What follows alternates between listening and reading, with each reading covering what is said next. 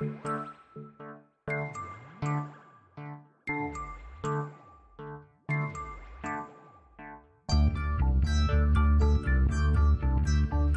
welcome to the to the bonus episode. I'm really terrible at openings. That's why Luke does them, as you can see. We had so much time to prepare too, and that's how you come in. Hey, everyone. Come on down. I sound like I'm... You ever had one of those things where the people guess your weight at like a fair or anything? You ever done that before? I've seen it. I've never done it before, though.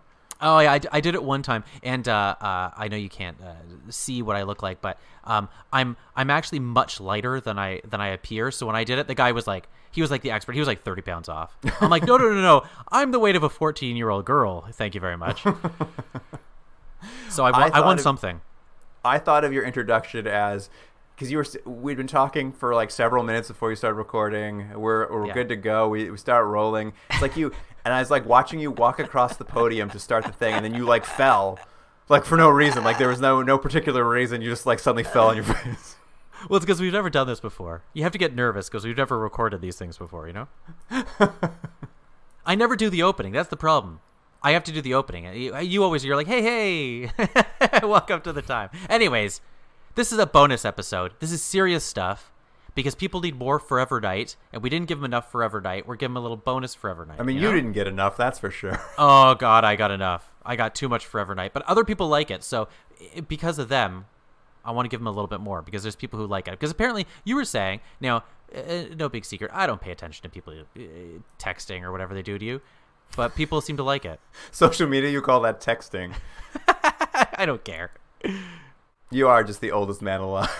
I am the oldest man alive. It's not my fault. But what I thought we would do is I was doing some research this week, and there is a scary amount of fan fiction on this show. Like, Luke, thousands of things. And some of these things are short. Some of them are long. Some of them are sexy. Some of them are dark. And I started reading them, and I was reading them late at night, and then it was just like too much, and I didn't know what to pull for this. But I thought, we've done it before. We should read fan fiction and see what people kind of like about the show, what the relationships they pull from, or what plot lines they like, or what the aspects are they like of the show. So I have a bunch of stories, and we can do a little bit longer one, or we could do a little bit shorter one. I haven't read these. I've kind of skimmed and got the basic kind of, this is this length or whatever. So I'll give you a few titles, and you're gonna have to pick these. So this will at least half be on you, half on me if they're really bad. All right. I'm only picking one, right? Yeah, only pick one. So we can either do a longer one or a shorter one. You can pick. So here's the title of the longer ones. Don't Move. Second one, Echoes After a Night. Third one, With My Hands Tied. I guarantee you that's like a BDSM one. Next, Handcuffs Do Have Their Uses. No. Next one, Brothers in Darkness. Those are the longer ones. Mm-hmm. Now, the a little bit shorter ones, there's 3. And one I know you're not going to pick, but it makes me laugh. That's why it's in there. First one, Of Night Dreams. Next one, Gone with the Blowjob. Oh, Jesus. And the third one is A Little Hanky Panky. So I think we know where a couple of those are going. Yeah, I think we have a good sense of where they're going. They don't do like taglines for these, right? There's not like one sentence summaries, are there? Well, if you narrow them down, I can click on them. And see here's where I'm leaning. I'm leaning toward Brothers in Darkness, or what was the first short one? Of Night Dreams. Yeah, those were the two I'm leaning between.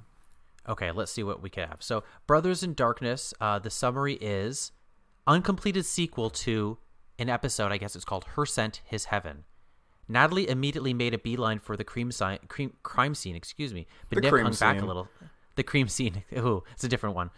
Crime scene, but Nick hung back a little, sniffing at the air. Someone is leaving gift-wrapped severed heads for the families and acquaintances of the victims. That's Brothers in Darkness. It's like a sub-story within an episode. I believe so. And the other one is Of Night Dreams, and it says, Lucien Lacroix is in a reverie of his own. So the Brothers in Darkness, I'll just say, they're not that much different. One's about 1,000 words and one's about 600 words. Interesting. So I don't know if either of those are interesting to you. Or we could pick. Do you want the blowjob one? I do not. I am trying to pick one, and I have to hear you say the least erotic stuff in. So I'm gonna go. I think I would like to hear. It sounds like Brothers in Darkness probably has more plot. Okay. And I think I'm most interested in that. I have a feeling. I mean, I'd like a full LaCroix one, but I have a feeling that one's going to be more a meditation on the character, which is fine. I just don't think I'm that excited about that right now. So let's do that one. I want to hear where these severed heads are coming from. Okay, so Brothers in Darkness, and this is written by Melissa Treglia, and my apologies, Melissa, if that's not how you pronounce your name. And it starts with a Bible verse. I don't know if this is accurate, but I'll read the verse as well, and it's from John, 1 John 2, verses 9 through 11, which says, "He that saith he is in the light and hateth his brother is in darkness even until now. He that loveth his brother abideth in the light, and there is none occasion of stumbling in him. But he that hateth his brother is in darkness, and walketh in darkness, and knoweth not whither he goeth, because that darkness hath blinded his eyes." I haven't looked it up to see if that's the actual version. It seems like a King James version, but that's the prelude to this. A good prelude. And as per always, as per usual, I should say, if there's some stumbling, it's mostly the writing. It's not me. I can read. Let's just make that clear. I can read. I mean, I'm not making those assumptions. Okay. Here we go. Nancy sighed in exhaustion as she got out of her car. Walking up the steps, she spotted a cardboard box addressed to her. Perhaps it was that book she had ordered through the book club and had awaited with high anticipation. She picked up the box, surprised that it felt a little heavy, and snatched the rest of her mail before entering her apartment. So far so good. Dropping her mail on the kitchen counter along with the package, she hit the play button on her answering machine, hoping that at least one would be from her boyfriend Jason. She shook her head in disappointment as the messages were nothing more than the usual spate of bill collectors and advertisers. Hey, do you think Jason's a canon? I'm sorry? Do you think Jason is canon? Oh, you think that's from the episode? Yeah, I think these people are maybe from the episode. Maybe not. We don't know who Nancy is either, I guess. I'm assuming she's a new character, and that Jason was someone who died in the episode. Yeah, you're probably right. She missed Jason terribly. They had not spoken in several days, as the breakneck pace of his work schedule prevented him from calling her. Trying to take her mind off him for the time being, she began to rifle through her mail. Not satisfied with any of the things she received, she turned to the cardboard box. She examined it for the sender's address but found nothing. Only her address was emblazoned upon it. Shrugging, she snatched a pair of scissors from her desk nearby to break the box's seal. When she finally opened the box, she gasped in horror. Inside was Jason's severed head, staring sightlessly at her. She heard a shrill, terrified scream, but didn't realize it was her own. Slamming her back against the kitchen counter in her haste to remove herself from the vicinity of the box, she sagged to the tile floor and began to sob. "Oh, Jason, what sick mind could have done this to you?" Bum, bum, bum. Good opening. Good cold open. Yeah, pretty good.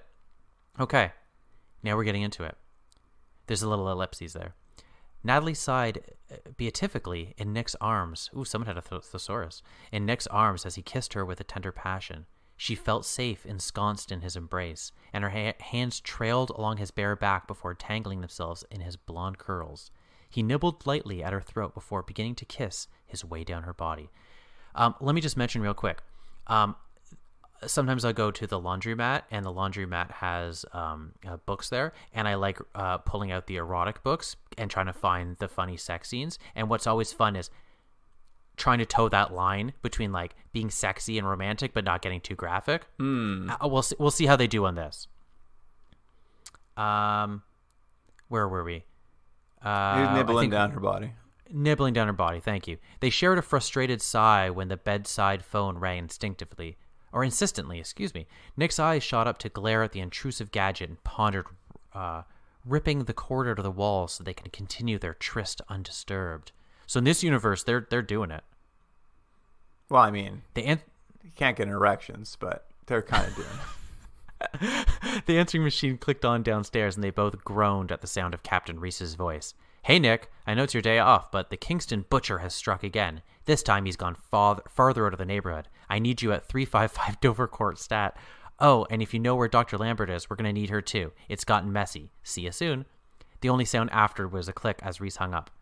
I like the "see you soon."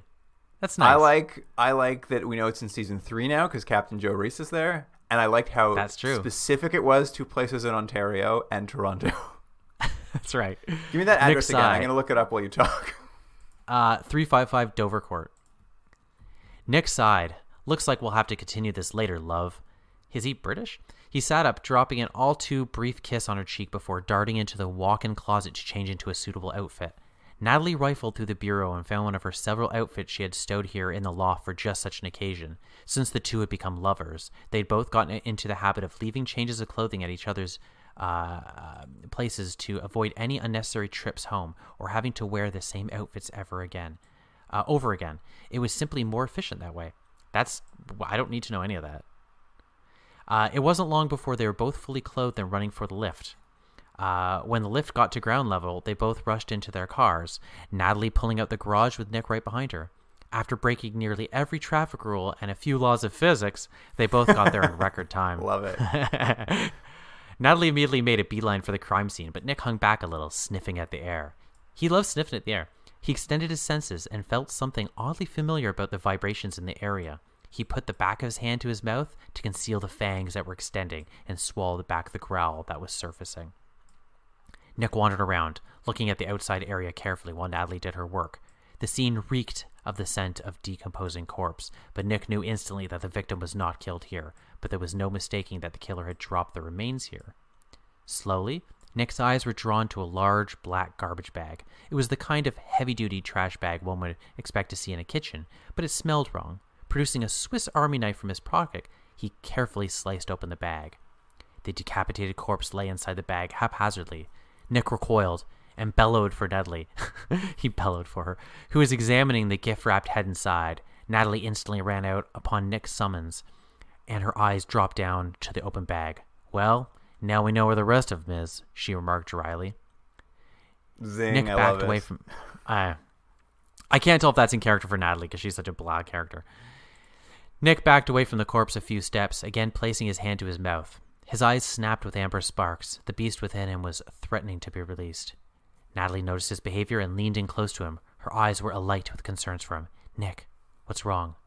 He hissed softly. It feels wrong, Natalie. I can't put my finger on it, but it all feels wrong. The volume of his voice dropped even lower, and he leaned forward to whisper in her ear, and it's driving the vampire crazy. Has he ever spoken like that before? No. Responding to, like, calling his vampire element the vampire? It's a little definite article? Little Dexter-esque. His dark passenger in this.